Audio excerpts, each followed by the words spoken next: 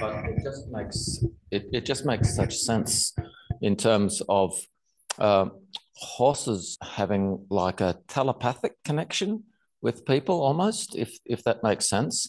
But what I'm interested in is how this, and I think your quotes from Jung were quite spot on in terms of a lot of the criticism of our mainstream society, because there's a line from the philosopher Rene Descartes that animals are machines, and that they're not conscious. So there has been this sort of dominant attitude within Western society that's really profoundly alienated from nature.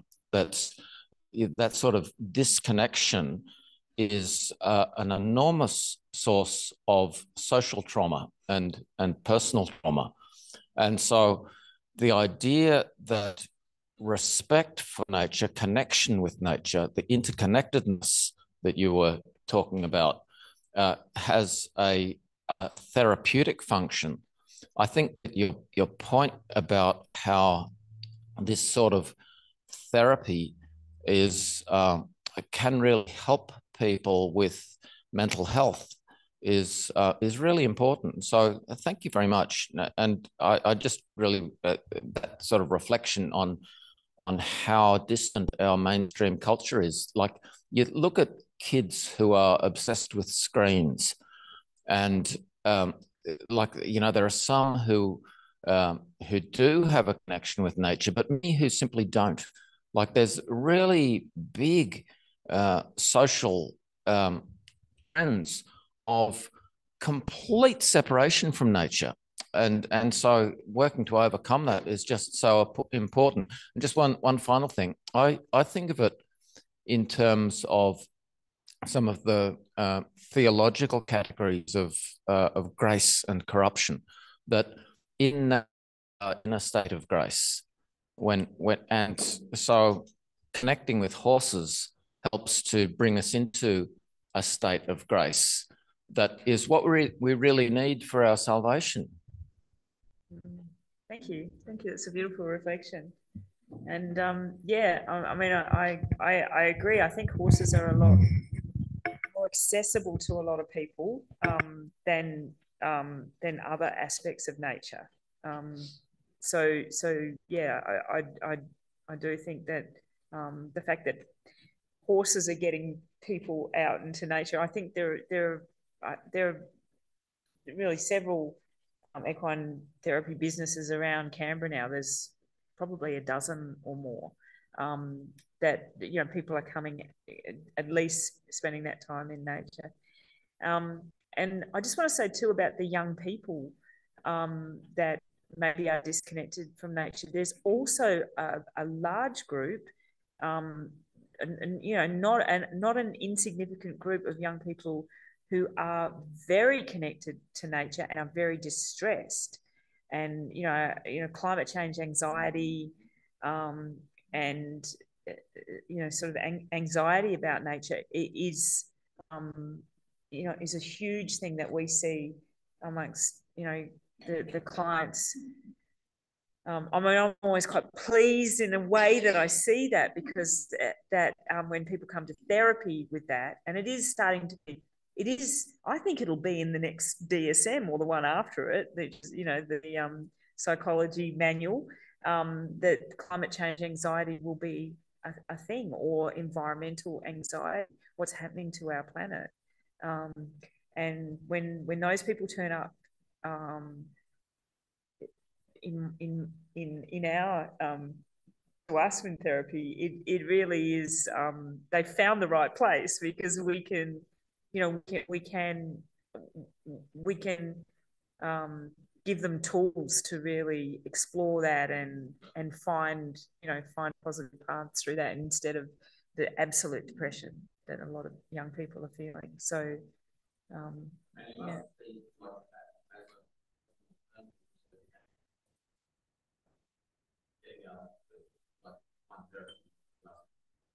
Avoid those sort of chemical just masking of their psychological conditions? Well, any therapy, you know, any non-pharmaceutical therapy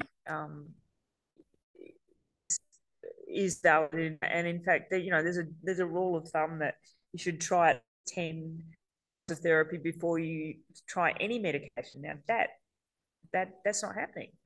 People are getting medication before they've even tried therapy.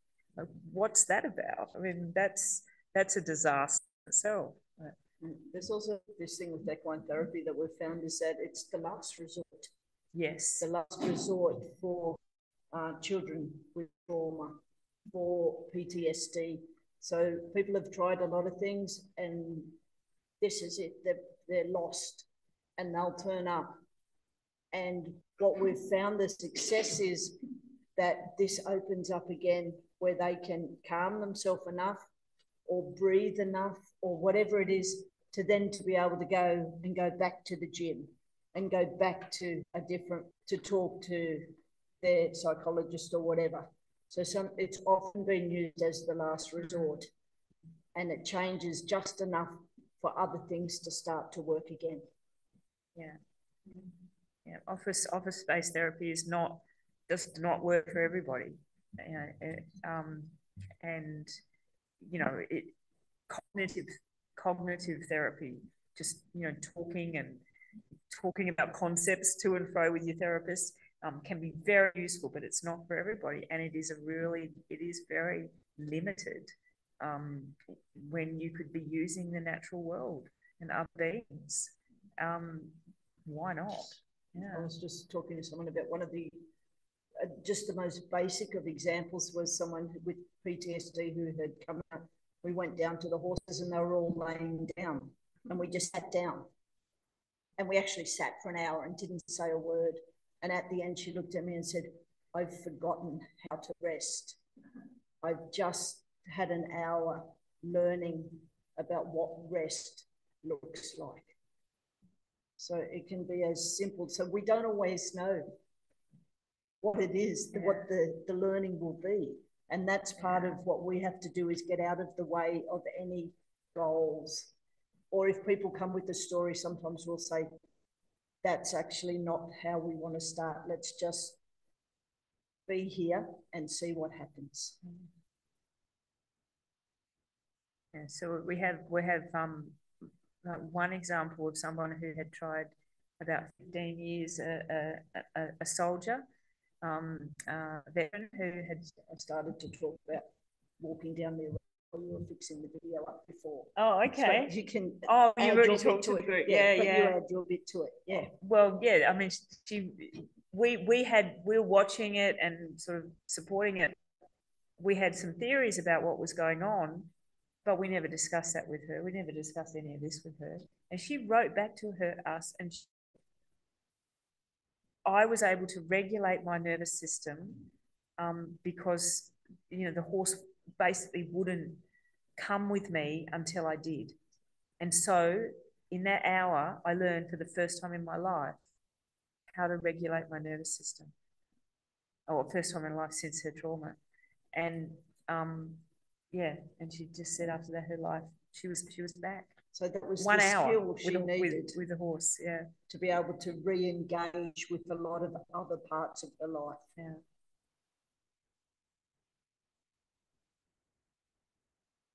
So is that something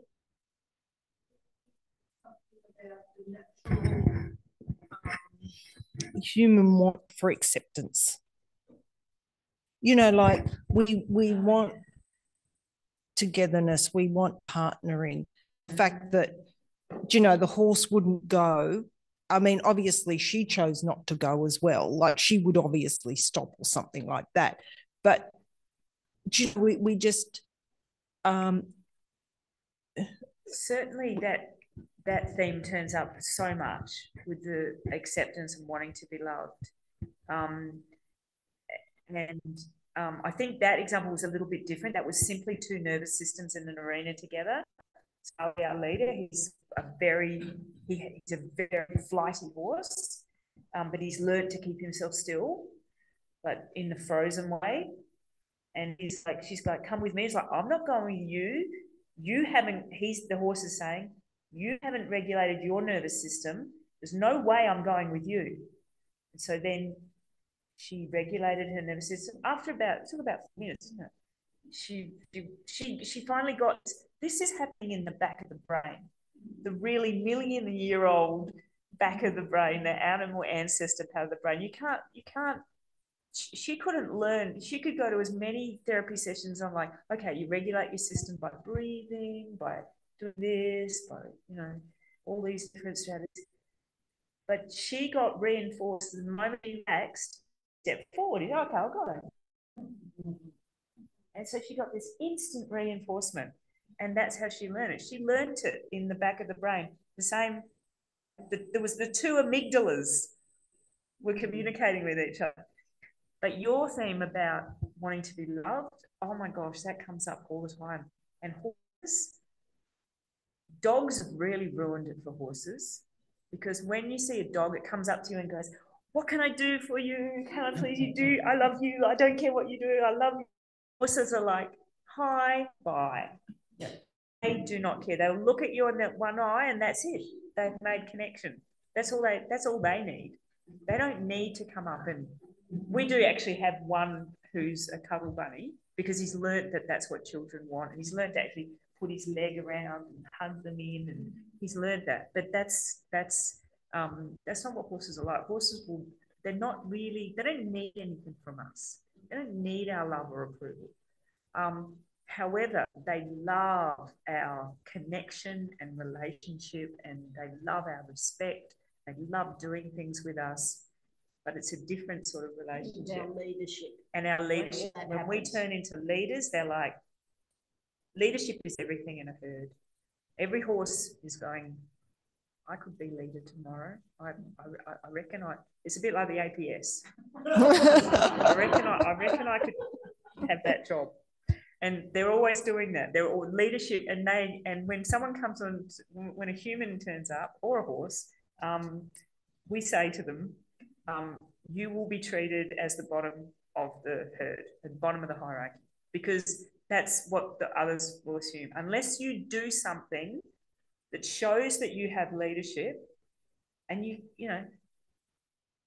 simple as that. It feels so different.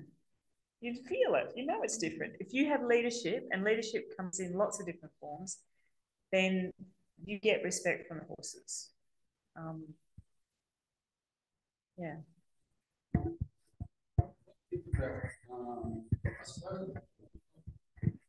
Phenomena that I've heard of, and I've heard a few people speak about it. There seem to be some people that have a psychic, intuitive ability to communicate with horses, say for example, and get feedback, and sort of it implies that they understand what the horse wants or needs. Do you think that's a real rational thing, or does that actually happen, do you think? Have you noticed that with yourself? Can you? Oh, well, how about your other feeding example? Yeah. So I think my first thought as you spoke is an ability for deep listening. Yeah. Is the beginning of how much further it goes, I'm unsure, but I don't think a lot of humans spend enough time improving their deep listening. So as the deep listening happens, you can start to get more and more connections. So we had the black horse that was up there before, was an older horse. So she's in her high 20s. And the leader of the herd really loved her, probably as much as I loved her. And she needed extra food. And she would come down of a daytime, and I would almost feel that she was coming.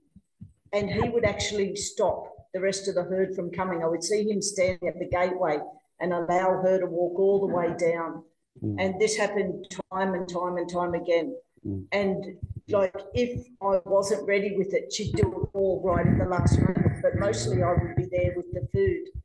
And the whole understanding was, if the whole herd came, I'm not feeding her, I'm not feeding everybody. You have to feed everybody, you can't just feed one. Yeah. So he did this day after day, where found a way for her to come down at a time that I could recognise and have the food for her.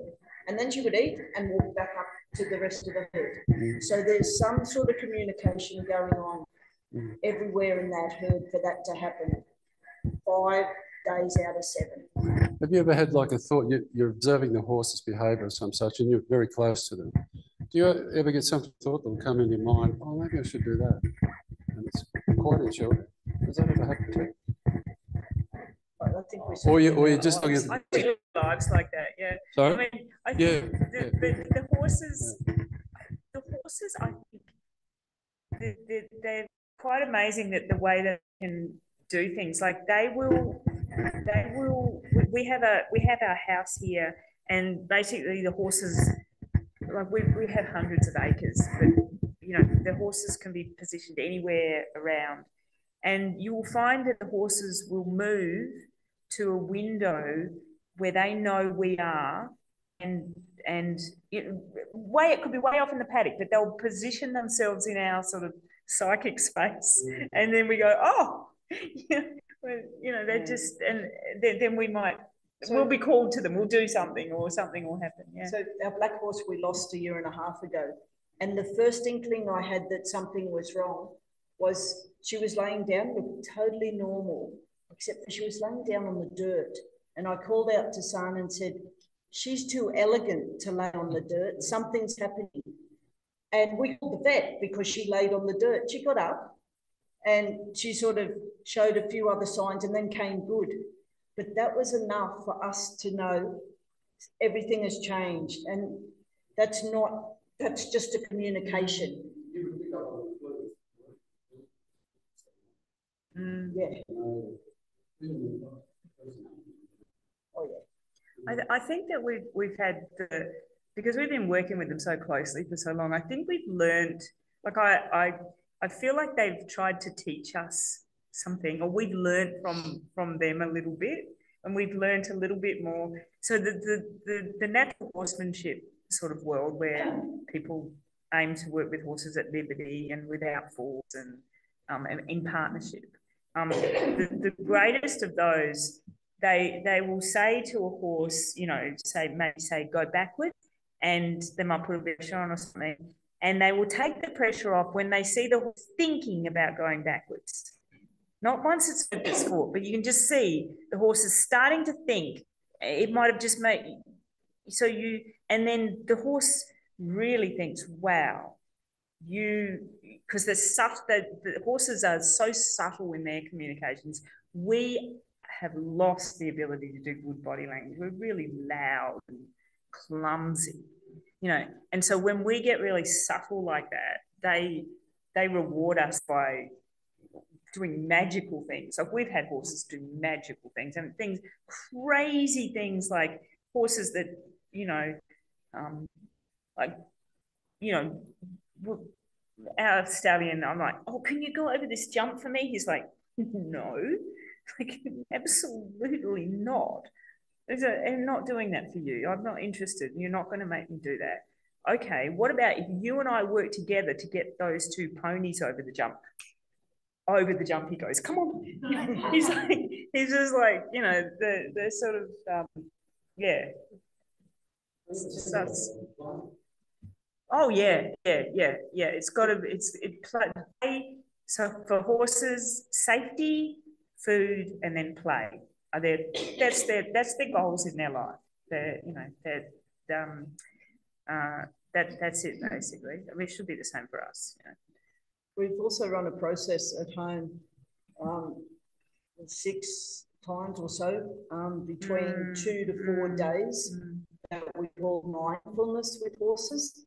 And so a group will come out, usually it was 11, we had 11 horses, and we would sit, and it was a mixture of basic meditation and then you had a horse. But what we did at the beginning was, after the first meditation, we had all photos of the 11 horses, all upside down.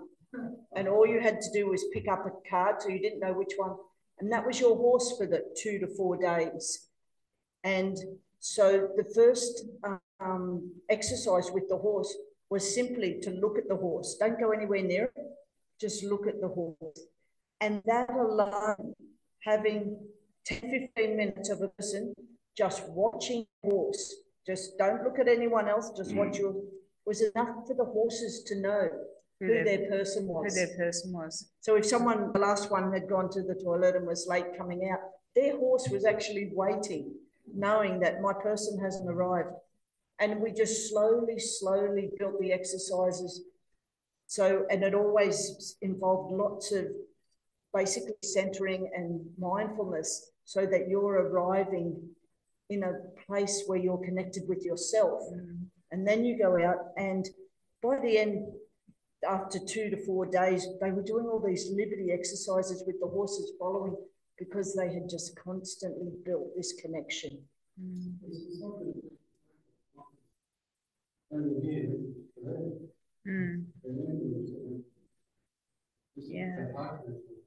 Yeah, I think that. Yeah, I think you're really right. It really, there's a lot less of the cognitive. It's very different. It's very. I mean, there is talking, but it's you know, it's talking about. It's talking about really different things. It's talking about people are more somatic. They're more they're more talking about emotions, and there's this, you know, symbols, and it's they might be talking about you know, visions and quests and things like that. It just naturally sort of comes out of this. Yeah.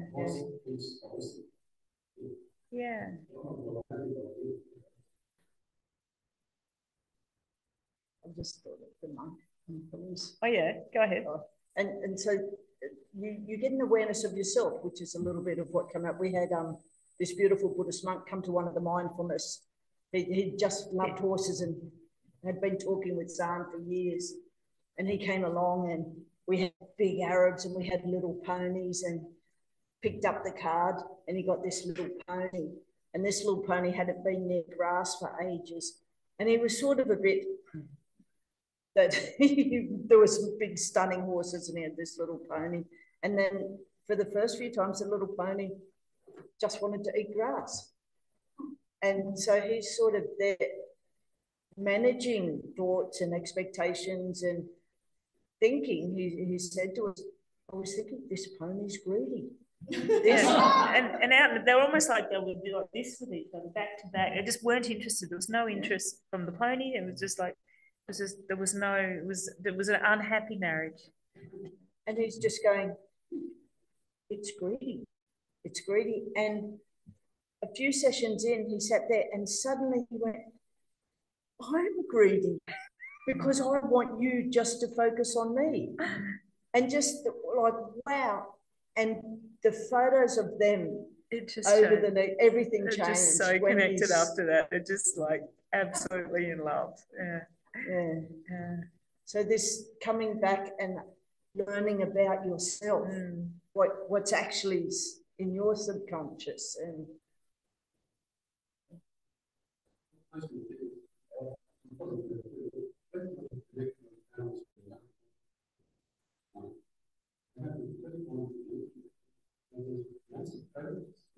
so there is a way that somehow there's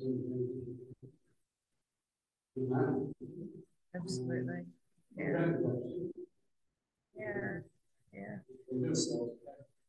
So, well, we were going home a few months ago, and I was in a car behind Saan, and she called me and said, there's something on the road. I thought it was a leaf, but I'm not sure. I called her back and said, it's actually, I was going to say squirrel. Well, I've gone traveling. It's a possum. And it was a baby possum, not that young, but it had been on its mother's back. And she'd got a fright and run up the tree, and it's up the tree. And this possum's just on the side of the road, just sort of sitting there up on its back legs.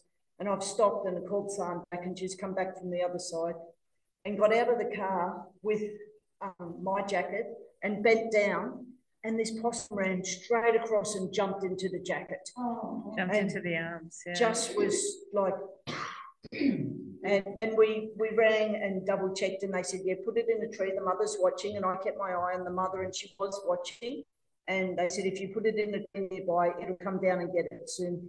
But it also, now I have to tell the other story, which is the thing about the interspecies connections are just extraordinary. When you see the way that animals will interact with each other. And another baby possum story was, I was watching this little possum. I was out in the paddock and I watched it running, and I'm thinking, oh, does it need rescuing or not? I'm not sure. It was a little ringtail, and I just, maybe it's going back to its nest or something. So I'm following it along, and it hadn't sort of seen me, and it ran to Alicia, who was one of our horses, who was standing next to a tree, and it ran up the tree, and I'm watching this, and I can't believe it ran up the tree, along the branch, and it reached down and tried to touch the horse. And then the horse sort of moved away a bit, so it ran back down the tree and ran up the horse's leg. And at that point, I moved in. I went, okay, this is not, you obviously do need rescuing. And it just relaxed in my hands. And then it was just so, oh, thank God somebody's found me. Like, something's happened to its mother and it's alone. And but it was going to go, look, I don't know what to do. This horse will do. You know, I need some other being. I need, you know, and we found it and took it into care, and yeah, and then right away it was feeding, actually, and they said, this is weird, it's just feeding straight away. It's like, oh, I've been rescued, I'm fine, you know, I trust the world. So Alicia didn't adopt that baby? No, Alicia was very suspicious about it. She was like, what about this? So that's part of it. Whilst we're watching a herd, we're watching everything else as well. Yeah. We have had a white kangaroo come often. When that comes, and it's so, why, I don't know, but it has so much meaning and so special, and people are so enamored. Like, I think if we could do white kangaroo assisted therapy, we'd probably, probably get a few people out in the paddock. But, you know, when the animals come, I mean, yeah, we actually see strange animals that are wallaroos. Wallaroos seem to have so many different forms, and they turn up. Sometimes they're really big and hairy. Sometimes they're small with black feet, and you go out there and people see them, and it's just the wonder, the childlike wonder that just is one of those moments you can re-chart your life in the face of Eastern grey kangaroos. Nah. Even last night we were coming home, and Saan's been incredibly sick lately, and is using a lot of energy tonight. But last night coming home was feeling really sick, and we nearly got run off the road, the dirt road, by this white car going really fast, and you're like, this is not good. And sure enough, a few minutes later, there's a wallaby that they'd hit. So we got out, and it was the baby. So the mother was dead, got the baby in a pillowcase, and Saan just held it against her to keep it warm. And it woke up, like, even by the end of the night, by the time getting home, it improved a lot. And this morning, so yeah, I was feeling very sorry. I was feeling very self-pitying, and then it just left. Yeah. So this little being was in a lot worse situation. Yeah, it is. Yeah. And so compassion and physical health are aligned. Yeah.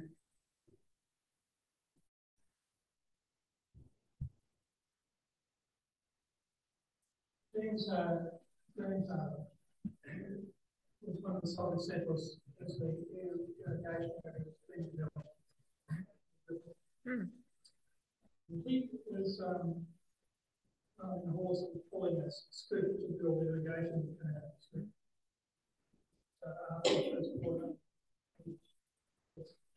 He told me that the reason that we have a 1 hour time in public service and all that is because that's about the amount of time a horse needs to have its touch. Wow.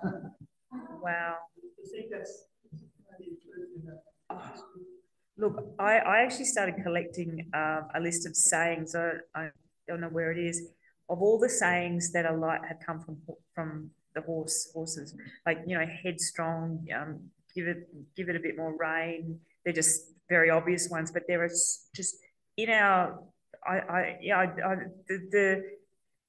the interconnection with us is so much, and some of it maybe is not, you know, not been so great for the horses, but they've definitely been with us and shaping us for a long time. I don't think we're able to shape them. They're still just, you know, quite wild spirits, really. Most horses, even the littlest, tiniest miniature horse, can be quite a wild thing. Yeah. Are you doing therapy anymore? Like, what are you doing with mindfulness anymore? Or? Yes, we're open to all things. Something that I actually do want to do, start, is a conservation therapy group. But you know, we offer therapy. I work out of Yass for a couple of days a week in an office, because that's a big part of the demand. But I still have my, you know, slab hut room at the farm, and, you know, where there's animals all over the place in nature.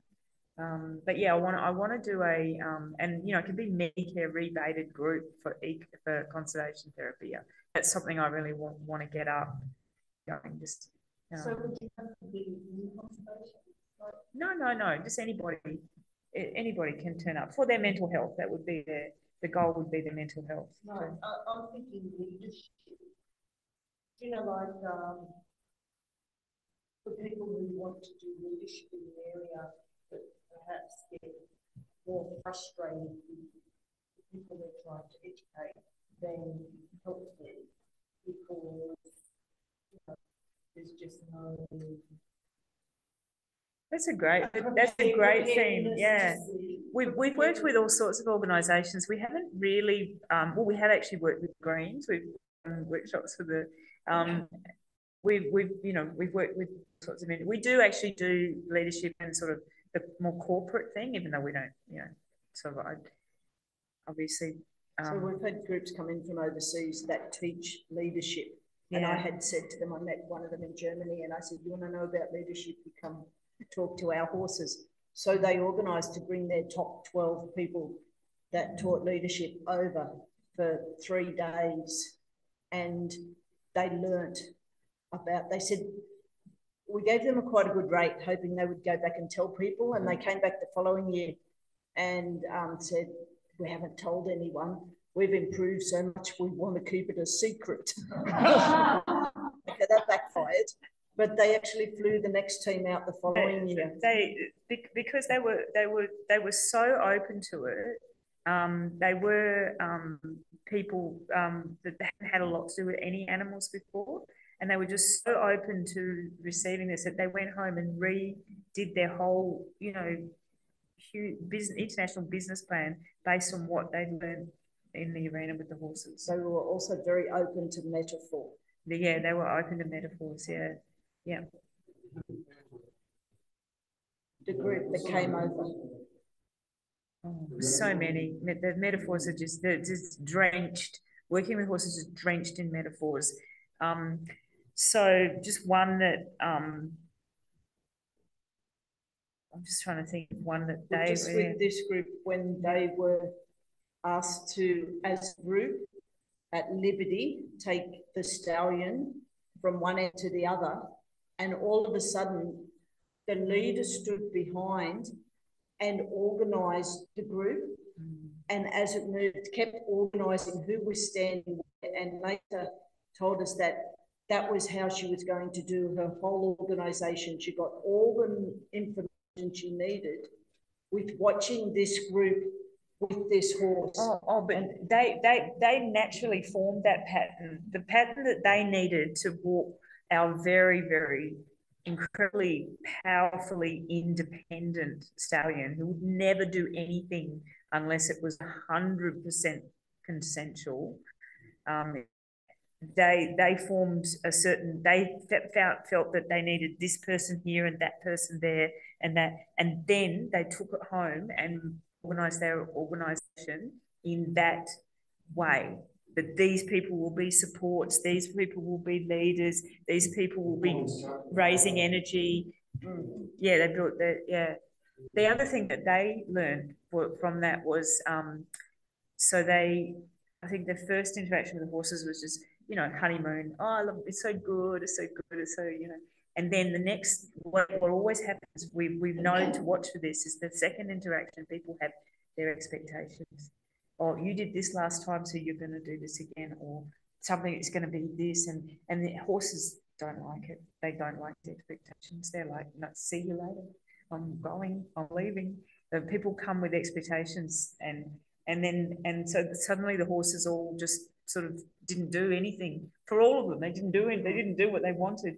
And what they learned from that was they said, this is exactly how it is with our stakeholders in our organisation, which we need. They're some sort of, I don't know what their stakeholders are. They're not, but they're people that they need for their organisation that are outside their organisation. And they said, so they totally reworked the way they work with their stakeholders from the reaction of the horses. So metaphors everywhere. There are metaphors everywhere with horses, because people go, oh, that's, you know, that's like this or that's like that, and you know. Yeah. Yeah. Well, I think that the mirror neuron in horses is extraordinary. So the mirror neuron where you learn from someone else is doing something. So we know that because, so we've had this joy of living in amongst a herd of horses that not many people get. Often people have one horse or two. So we get to watch the whole herd. So we've got a very greedy pony. We had a very greedy pony. And so I had to teach him, because he just, give me the food, you know. And so I taught him, look away, and then I'll give you your food, right? And I taught this one little pony, he's very quick, so he learned it very quickly. Like, look away, there you get the food. And so now all of our horses, if you don't give them their food right away, they try to look away in case that's going to get the food quicker. No, they didn't learn it. They learned it from him. So they learned, and we've had horses from who passed away, a generation of, you know, still doing the same things. They've never met the original horse, and they still have the habits get passed through.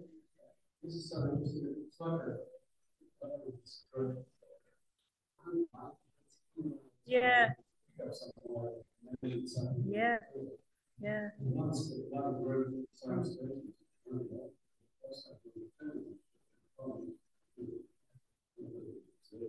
Yeah, that's a really interesting one. Perhaps suggest we come back to the way we started it with a bit of a long-term evolution perspective. The way horses have evolved, co-evolved with human beings, yeah, in a sense. I wonder where we're going, because horses are no longer being bred for jousting, you know. They're no longer being bred hopefully for military purposes at all. Yeah. They're no longer, many old parts of the world not being bred for agriculture. So the fancy type horses and so forth. You're absolutely right. Very little use for them. You're absolutely right. Recently designed for racing, for example, which means that a lot of the useful attributes are being bred out. Yeah. Oh, you're absolutely right. Survival. Yeah. With this huge supreme performance in racing, for example. I wonder where this piece will be in 100 years or 500 years. I think you could talk to a lot of people are pretty concerned about where we're going with the horse breeding. I mean, we're having horses bred for, you know, for the show, for looks. The Arabian horses, for the shows, they need to have big eyes and jowls, and they can't breathe. I mean, they can still breathe, obviously, but they can't breathe the way a horse with the original Arabian horse could, with its, you know, sort of more wide nose. Yeah, the horses, their feet are, people are not breeding for feet. Now, feet is the foundation of a horse, and so people are breeding even though they've got deformed feet. So our horses are going way downhill. They're really, you know, you see more and more hoof problems. So anyone who loves horses would be concerned about lack of the survival of the fittest principle in future generations.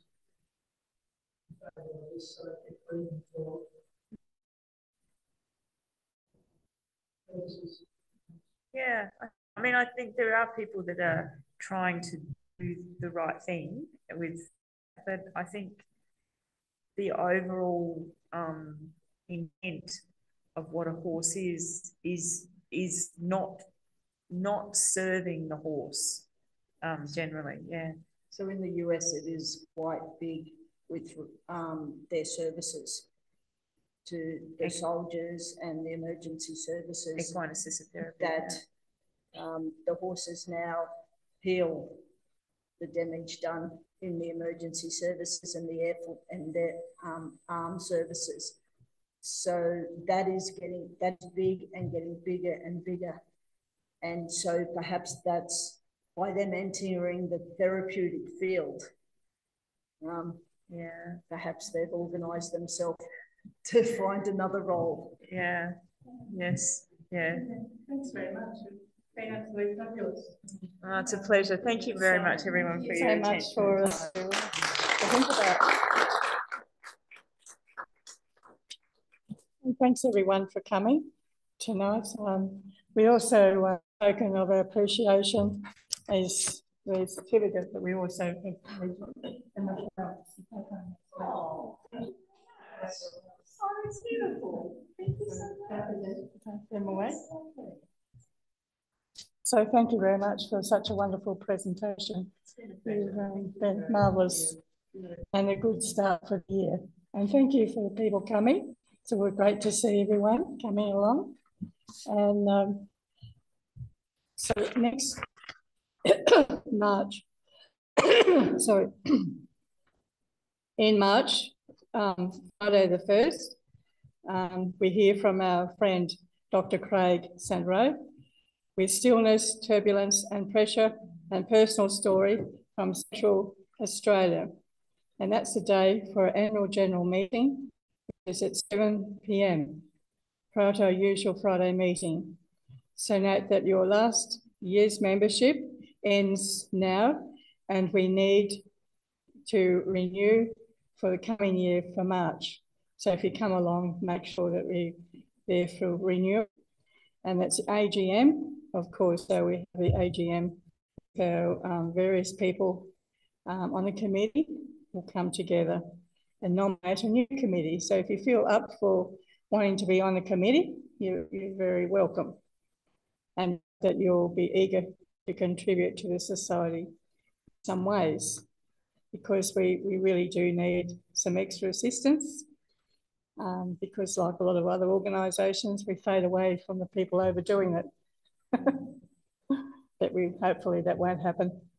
So I'd like to good night, and but before we go, we'd like Carolyn to come and tell us what's going on with, this is a nature chance to get out in nature.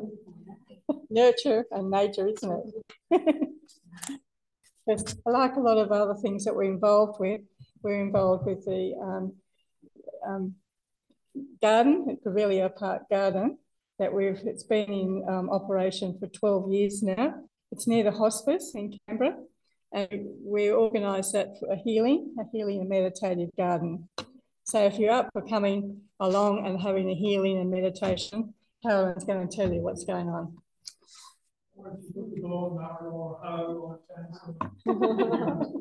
Last weekend, I was out there with the lawnmower because I thought, no, I can't stand that grass. It's too tall. I don't like it. So I'm going to cut it with a lawnmower. So I was running around and I think, oh, it's either going to kill me or make me feel better. Yeah. Exercise.